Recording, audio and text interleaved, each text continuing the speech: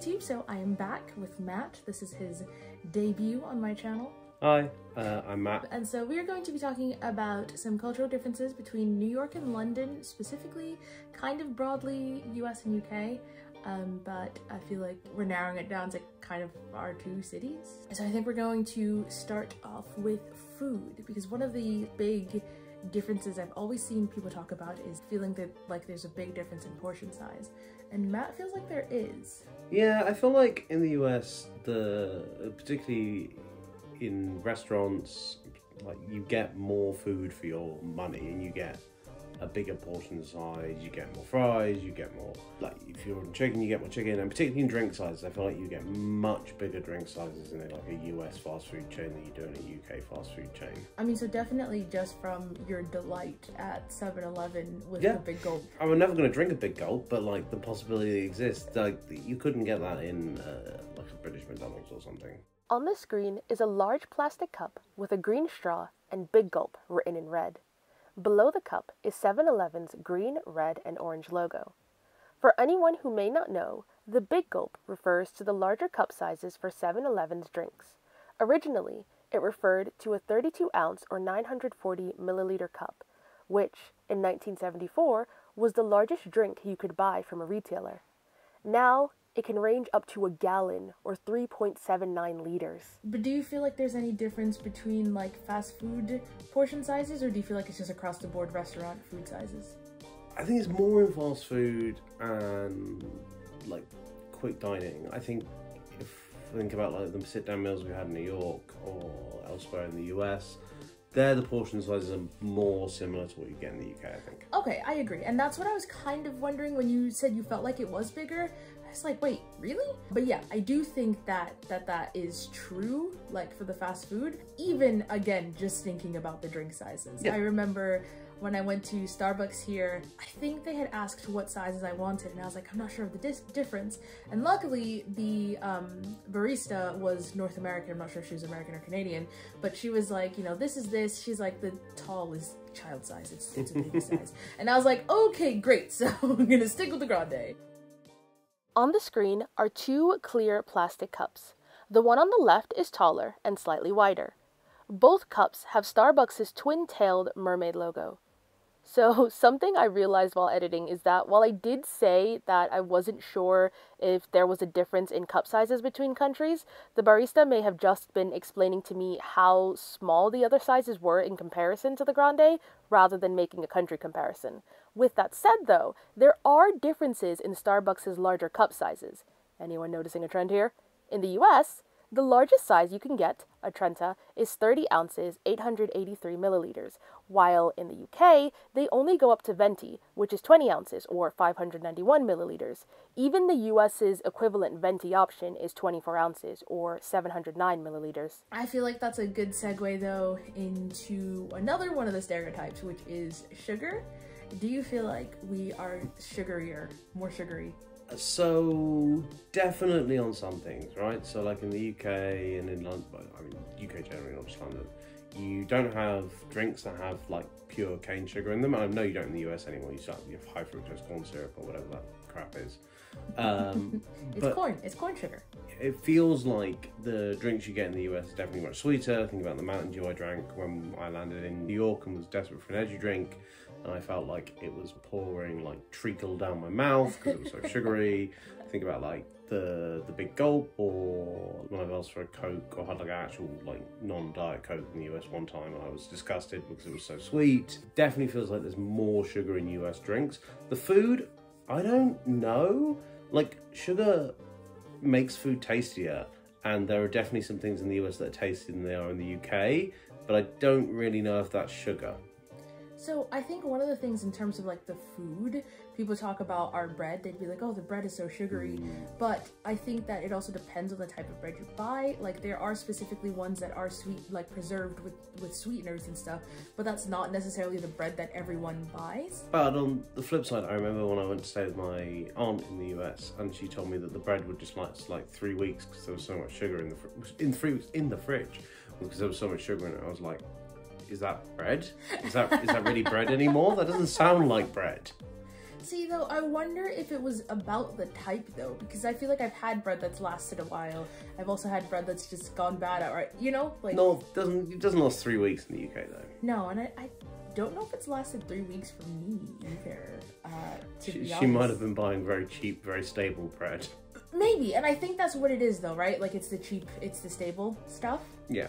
I think, though, another one that people talk about is, like, healthier food or, like, cleaner living in the UK, and I think from... Did you laugh? Yeah, I did laugh. Okay. Because it's obviously not true, right? Like, the UK also has loads of sugar, and we have so many sugary drinks, we have like desserts. a sweet tooth culture that doesn't really exist in the same way in the US, I think.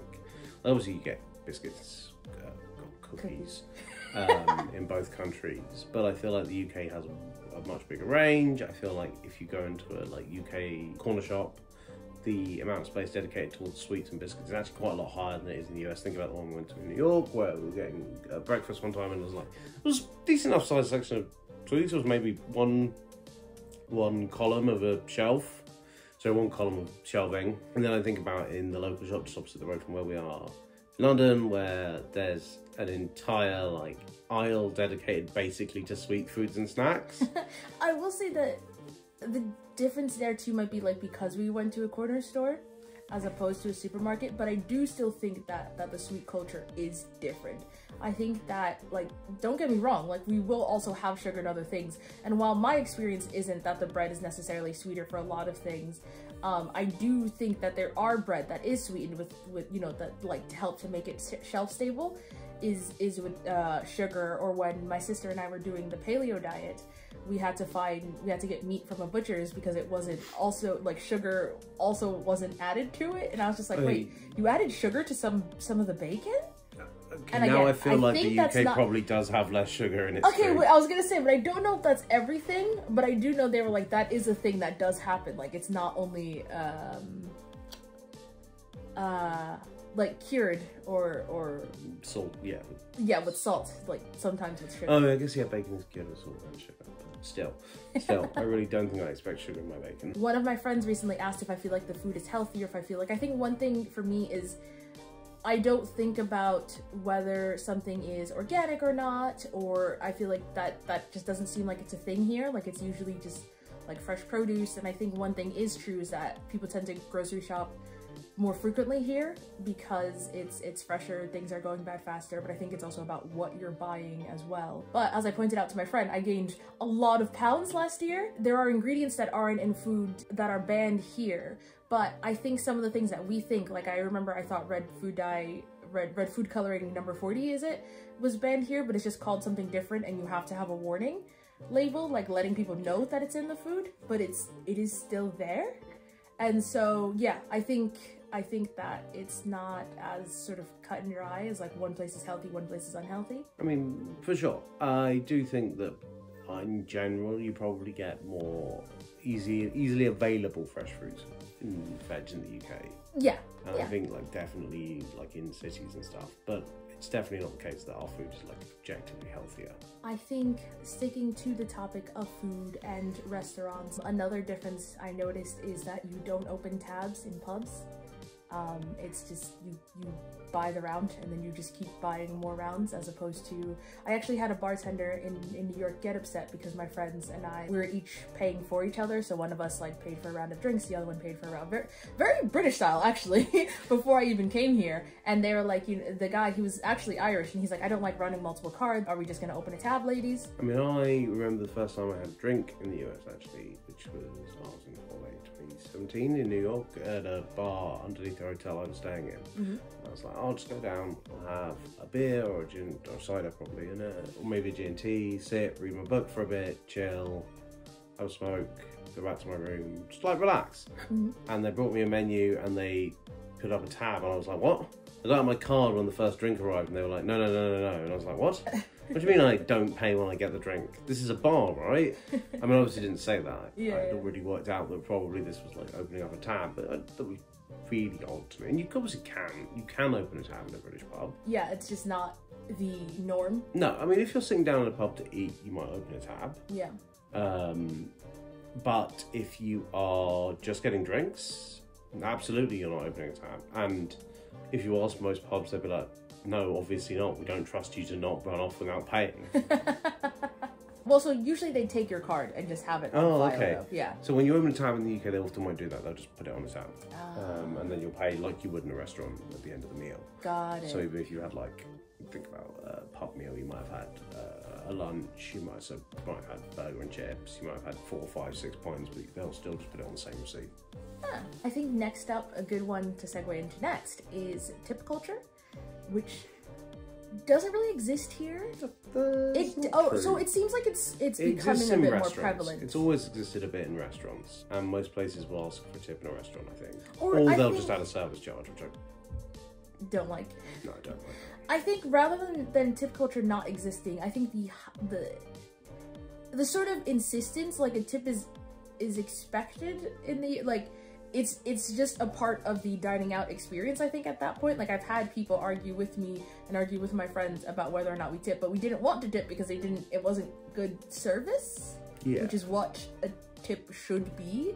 That is definitely a difference, I think. I think that in the UK, you're like, probably a small tip at this point is probably expected. Yeah, like a baseline tip is fine, but then it's not a minimum of, I think at this point people are saying like a minimum of 20%. Yeah, absolutely not. You tip maybe a small amount, and then if you actually think, oh, you pay the service charge, and then if the service is actually good, you might like go higher. You might tip on top of that, but it's definitely not expected. And I've often wondered when we've been in the US, because it obviously extends a bit beyond restaurants, there's also things like Uber drivers, delivery drivers, things like that. I often wonder if when I'm in the US, I don't tip taxi drivers, I don't tip taxi drivers in the UK. I know some people do. My dad's a great believer in it, but I never have. I might tell them to keep the change if it's like a couple of, like it's like 50, 60p. I was thinking 99, and you're just like, yeah, I keep that extra I mean, penny. I would also just say that because it's too much of a faff, and they probably wouldn't have a penny on them. But I don't tip as a general rule. I don't tip cab drivers as a general rule. Don't tip Uber drivers as a general rule unless they do a really good job. I did one of them in the US. If the fact that I wasn't tipping Uber drivers probably caused my Uber rating to plummet a bit. So what's so interesting, like on that note, is the last time I was home when I was ordering Uber Eats, they did not give me the option to not tip. There was no maybe later, which I get here. I could lower it, but they were like, no, you are tipping. And I think tip culture in the US is just more forceful, and I think you end up with a lot of like value judgments then too on people who don't tip, and people are like, well, why are you going out to a restaurant if you're not tipping? And and it's like, well, I think there's more to it than that. Like, it's not just about tipping just a tip, but also tipping because of good service, tipping maybe a baseline tip because you have been doing a lot for me, but not automatically 20 to 25. Like I feel like the number has just increased and just keeps increasing. Like, soon it's just gonna be like, yeah, just give 100% tip. Just double the bill? No, what? I mean, that is also a bit like the sales tax thing, right? They're like, yes, something actually, that that's a really good one. a lot as a British person whenever I'm in America is like, why is the prices on the menu or on the counter or what I've been quoted, not what I'm paying? And they're like, oh yeah, 20% sales tax. I'm like, well, why not just tell me? Why not just tell me how much the thing costs? No, that's something I really appreciate about being here, actually, is that the price of what I'm paying for is the price. Because, again, going back to the Uber order example, like, my meal is $20, and I'm like, okay, cool, I can do this. Think delivery fee, service fee, whatever, I might come up to 25, and then somehow it's like 30, 35, because there's like $10 of tax and service charges and just hope, and I'm just like, whoa, what is, what is happening here? We'd always joke about this, like, $1 bag of chips could never be $1 because it's always going to be at least $1.08 or something, like, there's always something extra. And I remember actually when how much I take that for, because when we went for dinner a couple of days ago, and the place gave it the tax total on the receipt, and I was like, huh? And I was like, okay, obviously that's VAT, it's a 20%, it's the same tax it always is. But because they put it as tax, I was like, what? And I was going through the menu and checking it hadn't actually been... He was so ready to fight and be like, this is not our bill, what is happening here? This is the price that I saw, we are in England, not America. You didn't say that, but I feel like I heard it. It was implied, But as it's happened, it wasn't necessary, but still. Yeah, it was just them actually writing out the breakdown, and that was don't like it. just give me the standard. That is this number, not breakdown per item, please. Sticking on the discussion of restaurants is also how early things close in London versus New York. Even Chicago, things have been like open later. Yeah, I remember when we went to that restaurant in Chicago and it was like 10, half 10. It was just after we went to the bookshop that closed at 10, I think. Yeah. And it must have been 20 past 10. It was just bustling. And they were like, yeah, if you want to sit down to eat, you're going to wait like an hour. And I was like, oh, we were just getting takeaway, which is good. But, yeah. And they were fine with that. But it was like, they were clearly closing. Like, last call was at least around midnight. Whereas when I joined the choir, we went to a pub afterward and it was 9 p.m. and the pub didn't close till 11, but last call it was like 8:45. For food, yeah. Yeah, for food. And that was insane. And then there was nothing else really open. Maybe McDonald's is like a late night thing, and I think occasionally maybe you'll find something that's open until 11. Yeah, so I think you'll find a reasonable number of like, particularly in like central cities, stuff that's open till 11 for food, but it's normally fast food chains. Yeah. Or things of that nature. I can't. And that's so wild to me because New York, like, I mean, it's a city that never sleeps, right? Yeah, London also doesn't really sleep, right? Sort of does. Why are you staying awake without being sustained by real because food? most people are asleep after 11 o'clock. I say this like I'm trying to defend London. I actually really dislike it. I really wish it was much easier to get a good restaurant meal at 10 o'clock at night. Because quite often, like, particularly just think about after a show. Yeah, after a show, or you get back from work at, let's say, 6:30, 7. You go do your shop, or you go clothes shopping. They use shop for grocery shopping. Oh, yeah.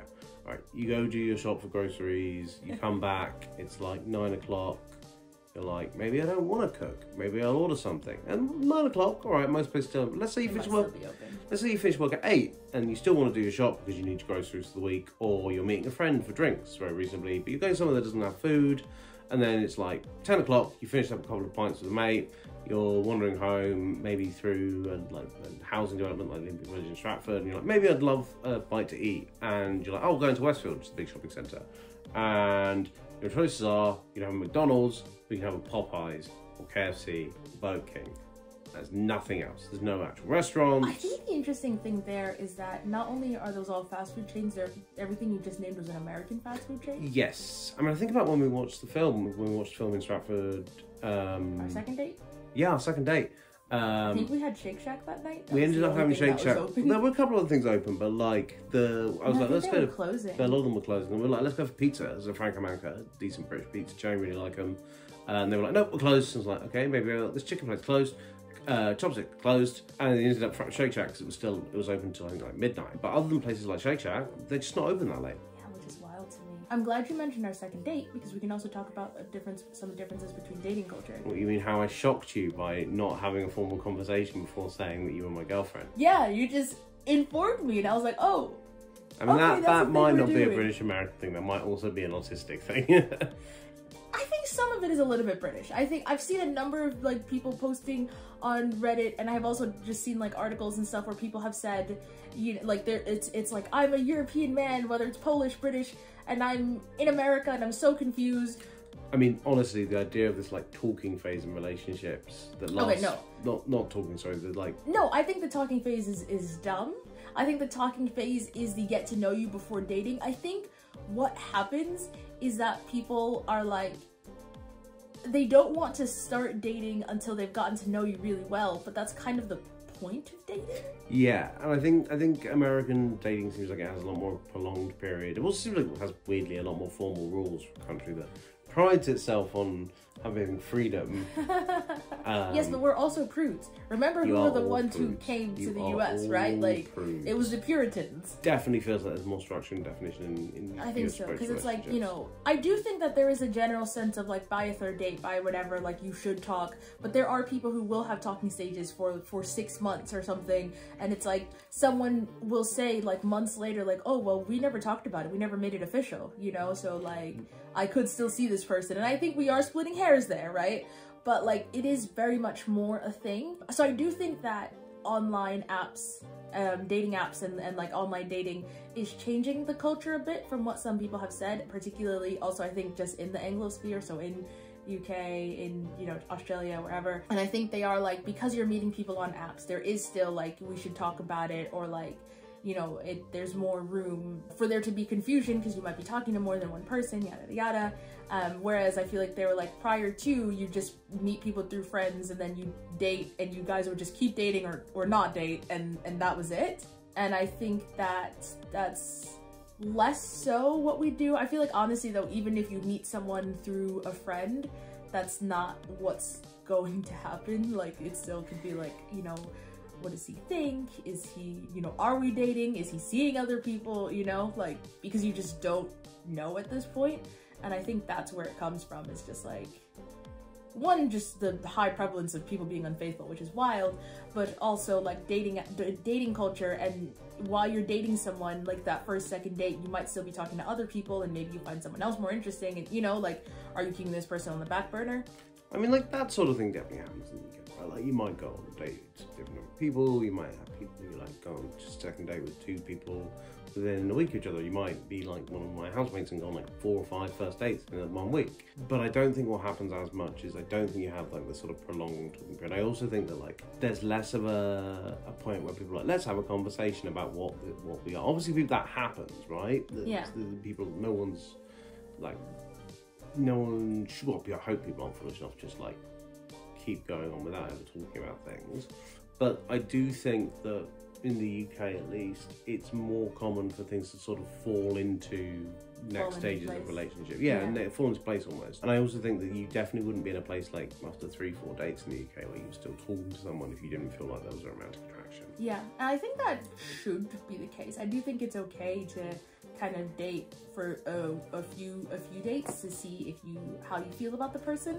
But I think after a point, it's like, okay, like, we're on the 6th date. If you didn't feel it before, you probably won't feel it now. No.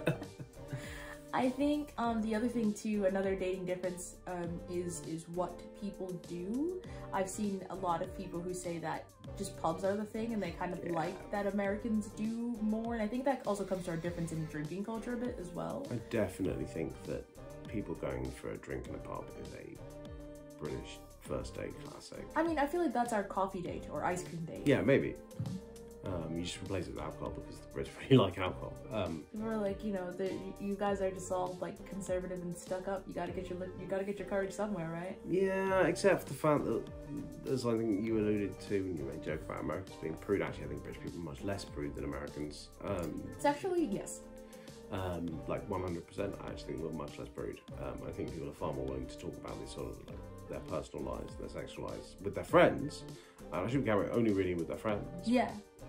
Than my understanding as Americans do. And I think that sometimes surprises people because people get the impression British stuck up conservatives. But actually, if you were with a bunch of British friends at a pub, or even just like getting a meal and a bottle of wine, or getting some food in Camden Market, you'll hear people talking about their personal lives. Yeah, I think on like our 3rd date, we heard some wild stories. Stuff. But like people will be very open and quite crude about their personal lives in a way that I don't think, from my understanding of you and your friends in America, is as true there. I mean, some of my friends are wild childs, and so I think it does fluctuate, right? But I do think that that's an interesting cultural stereotype that's not necessarily true.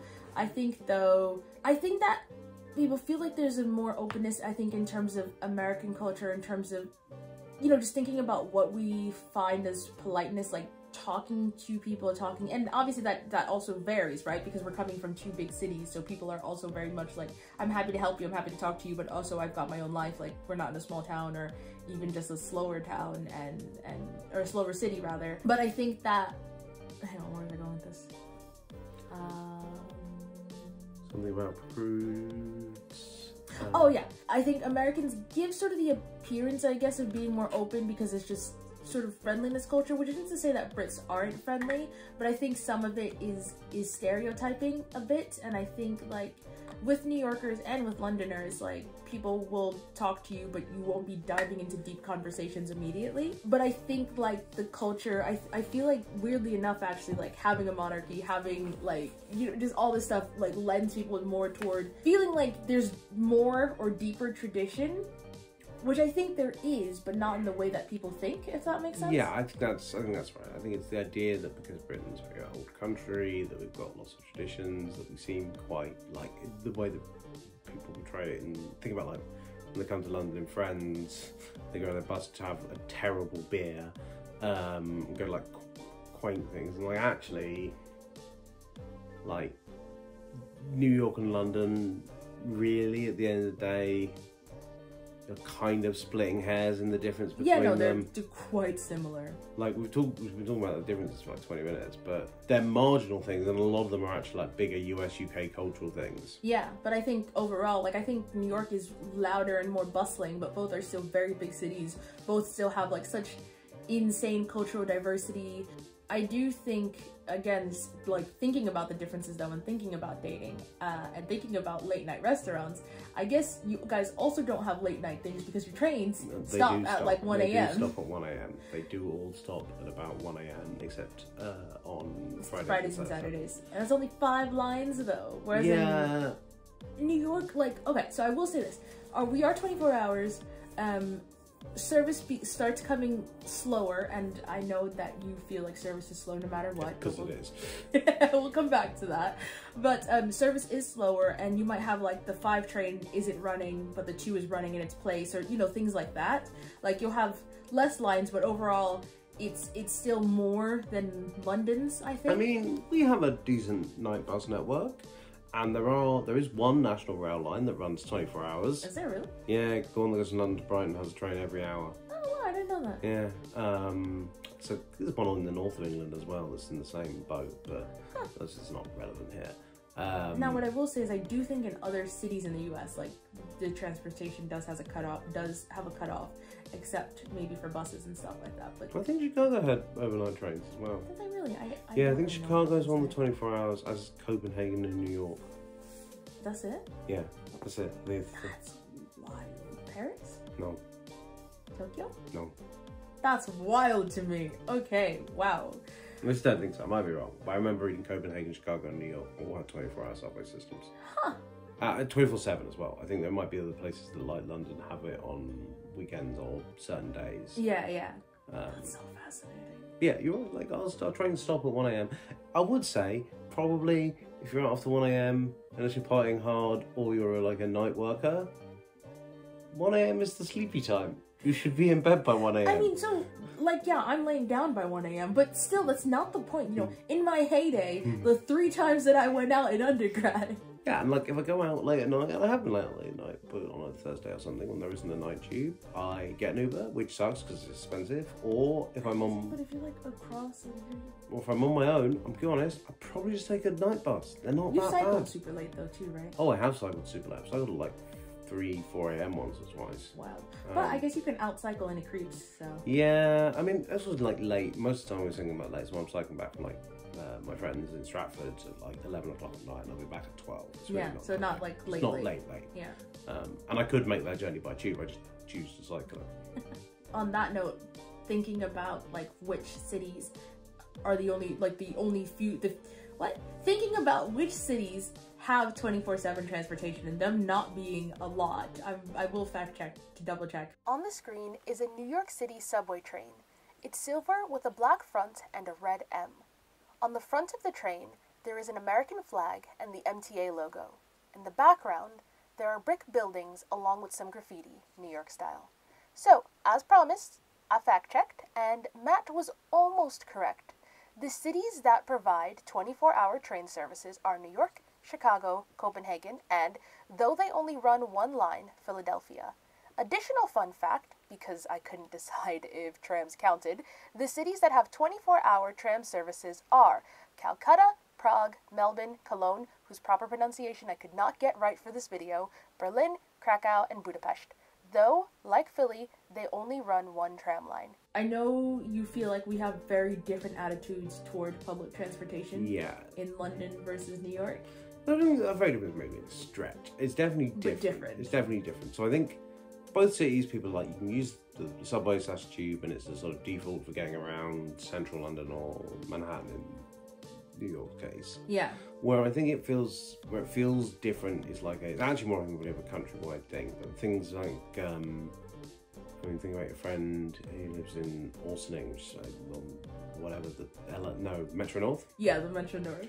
And I think about that compared to like the Elizabeth line in London, or even like the National Rail services in London. I think people, if you were going from, or like even going to Jersey, right? Like when one of your friend came over to New York, Manhattan, she drove from Jersey, and I was like, I cannot imagine driving instead of taking the train. I cannot imagine in London someone who lives near a train station, or even, to be honest, lives within a 5 to 15 minute drive of a train station. Yeah, not just driving to the train. Yeah, choosing but to New come Yorkers across. feel that way too sometimes, right? Like the ones who don't drive. Yeah. But like, what are you doing driving in Manhattan? Yeah, I mean, sure, but I definitely see more cars in Manhattan than I did in central London by a huge margin. Like it definitely feels like more people drive in New York than they do in London, and I think people drive as a way to get into New York more than they. Yes, I think that's as a way also to get very into London. true. I think that's also very true. I had coworkers who would drive to work, like put their car in a, not a car park, garage. Yeah, some of the Anglicisms. Slipping through. Yes. Britishisms? Anyway, garage. They park their car in a garage, and then, like if they had to do any traveling for work, they take the train, they do all of that. But yeah, they would drive to get into the city. Which is absolutely wild to me. Like, some of this I think might genuinely be because London has a congestion charge. But I was going to say that London's more congested. It's definitely not. Manhattan is as congested as central London. I think it might be, but smaller space. Though. It is a smaller space. I think it's more packed in. It is more packed. I think you feel it a lot more as well. And definitely outside central London, people will drive. Yeah. But even then, quite often, I was going to the football as a kid, for example, which is not central London, like zone 2, 3, which is for American listeners or viewers, I guess, somewhere in Brooklyn or very upper Manhattan. Yeah, it's like further out, but not super far. I mean, the actual comparison based on like the geographic location would be somewhere in Jersey City, but I realised that doesn't really work. But like when I was going to see the football with my dad from where I lived in south of London, we often would just go into London and we would take the train. You could make that journey by car, but it was long and it was a bit of an arse, and if you ran into traffic on the motorway, you might not make the game. Whereas if you took the train, it would be 40 minutes from the station here in our hometown to London, and then 45 minutes from central London, probably a bit less, maybe half an hour from central London to the football. And you would always do that. And I did get the vibe that for like people who come into New York don't take public transport in the same way they do people who come into London. Yeah, I think that's true. I think people, also like the stereotypes about our trains being so much dirtier. I mean, they kind of are. I mean, no, they are. They like 100% are. No, they are. like your trains might run 24/7, but ours are cleaner and they are more regular. And some people do feel like that the trains should not be 24/7 so that we have that time to clean. Yeah. And I think that there is something to be said for that, but I think that would also be a big kind of cultural shift to not have the trains. I wonder though if you could do you need to have service on all the lines? All the time. And that's the thing, you don't even have it on Tuesday at 2 in the morning, right? Yeah, and that's the thing though, you don't even have it on all the lines. So actually I don't know, right? Because I feel like a chunk will be taken out of commission or only running for a certain amount of time between certain stops, and so you can have that time to clean. I do know that I've read that when there was a concerted effort to fix up the trains and to fix up the city in like the 90s and stuff, like those things stuck, but I think there's been a lot of decline for a number of reasons. And I think that you can see that, right? I know some people, it's so interesting to me I love New York, I do, but it's also kind of dirty, but it's also somehow glamorous at the same time. And so it's such an interesting juxtaposition for me. I think a lot of London has the can have the feeling grimy thing, particularly given the complete lack of bins compared to New York. Yeah, but so that's the thing, we have so many more garbage cans, but there's still litter and stuff, and it's actually impressive that it's now don't get me wrong, right?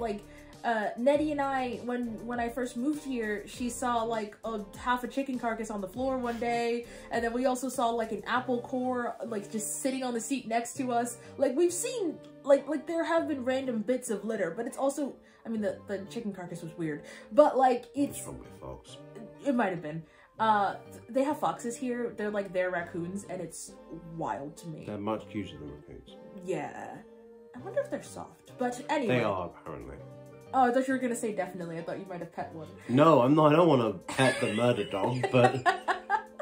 But yeah, no, and so I think like there are like random things, random bits. Like like a can or something was following me with the wind. Do you remember yesterday? Yeah, I do. So that happens a reasonable amount. So there's still things. But our infrastructure is cleaner. Yeah, that's what I was just getting at. And I think I'm thinking about actually just stay on some trains, Thameslink trains, which are not subway equivalent, they're like LIR equivalent. Commuter trains. Commuter trains. People have been moaning about them not being as clean as ever. And that's like an actual like Twitter furore. Whereas I think people will be like, yeah, it's graffiti on a subway train. What do you mean? Yeah, right? Like, that's our culture. Our culture is graffiti. And I think, like, one of the final things, too, is, again, sticking out to the trains. You've already said that you feel like the trains are less frequent, which I mean, they definitely are. Like, they come every minute or so, and it's not quite impressive. every minute, but it's like, so it's every, most tube lines, it's every 2 to 3, maybe 4 Listen, minutes. for like a 5-minute plus wait time, it feels like every minute, okay? Yeah. And when it gets to like... Because whenever it gets to more than 5 minutes, everyone's like, what do you mean it's 5 minutes? Yeah. For each train. I remember I remember someone being like, 7 minutes, this is inhumane. And I'm like, 7 minutes? That's a normal wait. That's fine.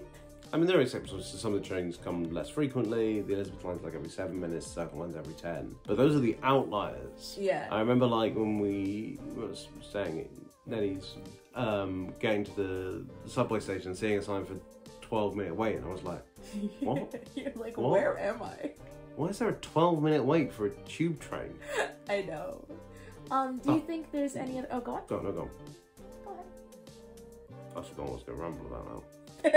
We spend a lot of time talking about differences, but any similarities that you want to highlight, or anything you love about New York as a Londoner? Or... I think we got into like some of the similarities, right? Which is that they're both big cities and they feel similar. I quibble about the subway versus the tube. I prefer the tube. I know people prefer the subway. London streets are smaller. London streets are smaller. So it feels more compact. I mean, even though it's bigger. But the core is more compact. Yeah. Like Manhattan is a bigger space than central London is. Yeah. London does feel a bit more compact. Its tourist areas, I think, sometimes feel a bit easier to get to. But definitely, like, absolutely in the same way they are in Queens. Getting between Queens and Brooklyn is really hard. Getting between bits of South London is really hard. They have the same sort of problems in many ways. They're both big global cities that attract bright young things who can't afford to have houses because they've been brought up by the generation or two above them and are competing with pressure from left, right and centre. Always really popular for postgrads looking for jobs. They're all really popular for postgrads looking for jobs. But also you've got people who need to do that menial work and can't afford to rent a place of their own. Yeah. Those are problems that are true across both New York and London. Yeah. But they're also both really great places to live. They have, like, I think, being biased. Yes, that's what we're talking about. Being biased, I think they have the best musicals, best plays, best concerts, possibly best food. Oh, musicals is a good one. I think the last thing I'll say for me is, I think I told you that Broadway shows, I've gone to Broadway productions where even if I didn't like the voice of the singer, it still sounds good. It still sounds great. Like there might be like a bit of nasality that I don't like or something. I feel like here, it feels like I've sometimes found like more people I'm like, I guess technically they might be good, but I don't love their voice, so I feel like this thing could be better. I feel like West End feels more accessible though. Like it feels like... Yeah, I mean also on a very simple level, I think it's a bit cheaper. No, it definitely is. Like, that is not it's solidly cheaper. Solidly cheaper. And we haven't even talked on cost of living, and we're already at 40 minutes, so perhaps we should probably not do that. Maybe a part 2. Maybe a part 2. But thank you for joining me. As I said, this was your YouTube debut. Maybe you'll be on more. Actually, it's not entirely true. I had forgotten that previously there is quite a few clips of my voice on YouTube as part of Team Screech Babong commentating card games. You've been on someone else's channel? No, it was our collective channel, dear.